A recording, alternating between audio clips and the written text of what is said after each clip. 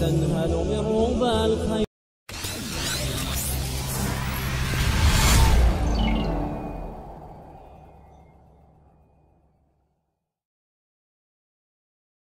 If you have distaste for religion, the Quran or Islam, please erase this from your mind and focus solely on the Quran's scientific message. The Quran appeared in the 7th century, a period in human history when there was widespread ignorance and scientific knowledge was almost non-existent.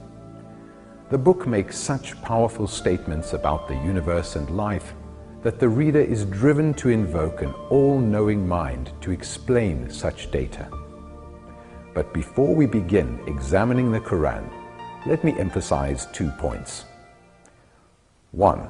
The Quran does not make vague statements like the prophecies of Nostradamus, which can be interpreted depending on the weather. The book expresses in precise scientific language its superior knowledge of the cosmos. It takes you on a journey of discovery from the beginning of time through the various stages of cosmic evolution until the end of time. 2. If you have heard verses of the Quran and are unimpressed or expect a repetition of ideas, please be assured. Dr. Noor's in-depth research of the Quran provides new, revealing insights of the inner workings of the universe, which are unheard of in works of a similar nature. I am referring to ultra-modern scientific concepts, many of which have only been uncovered in the last few decades.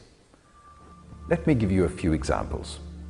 The Quran, a 7th century document, describes the singularity, cosmic expansion, the nature of space, Einstein's concept of gravity, references to atoms, cells, DNA, extraterrestrial existence, embryology, and many more concepts which were entirely unheard of at the time.